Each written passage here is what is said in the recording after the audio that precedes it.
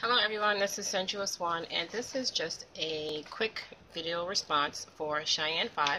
She is doing a craft room organization giveaway. She has like a bunch of different videos up, and we can just respond to whatever ones apply or whatever ones we can help her out with. So I have a few that I'm going to put up, but I'll start today with this one. This one was for her giveaway number 25 with how to use 3D sequins, enamel dots, and I believe the little jar you were showing Cheyenne was rhinestones. I don't consider those sequins, but I believe if I saw it right in the video. But I'll quickly show you how I store my rhinestones and small things like sequins. I don't have any sequins, so I use these little containers here. And I could probably use a bigger basket, but they just kind of sit in here for now. And I just take out whatever one I need as I use them. Now these are the extra large pillowcases. I got these from Dollar General, but the Dollar Tree also has them as well. So these are my rhinestones. And this was an assorted pack, so that's why they're in there like that. But generally I have these all sorted out by color. There's reds, pinks in here. You can see this one's clear, so you can see through it. Red down my pinks, and then I have my iridescent whites down here. This one has like my purples. So I can pop them without spilling them. Hang on a sec. Alright. So this one has my purples, different shades, and I have a few empty. I can add some more. And they close down really good, so you don't have to worry about them spilling out. They're in there, and they've been doing good for me so far. So I have some with rhinestones, and then I have some with my pearls. You can see those through there. Different size pearls. And these are some other rhinestones that I have. Some other little pearl flower centers.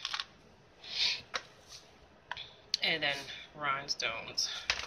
So I just, like I said, store these in here, and they sit on the shelf. And I just pull out the pack that has the color that I'm working on. And then as far as my enamel dots, I haven't really had a chance to organize mine yet. Right now mine are in these little bowls, and they just sit on my shelf. They are separated a little bit. Like these here are the glittered ones. They look like that. So they're all the different colors that I have, that I've made so far. And then this one here holds all of my, these are the matte, they're like matte finish. They look like that. Put a focus. Those are all the matte ones in there. And this one has the ones that look like they're kind of like pearly. It looks like that. It has like a pearl finish. You probably can't really tell by there, but they're all different pearl type things in here. So that's how I store my enamel dots for now. And like I said, they just sit on the shelf inside these little cups. And these little cups came from Dollar Tree. You get like, I believe like 8 or 10 of them in the pack for $1.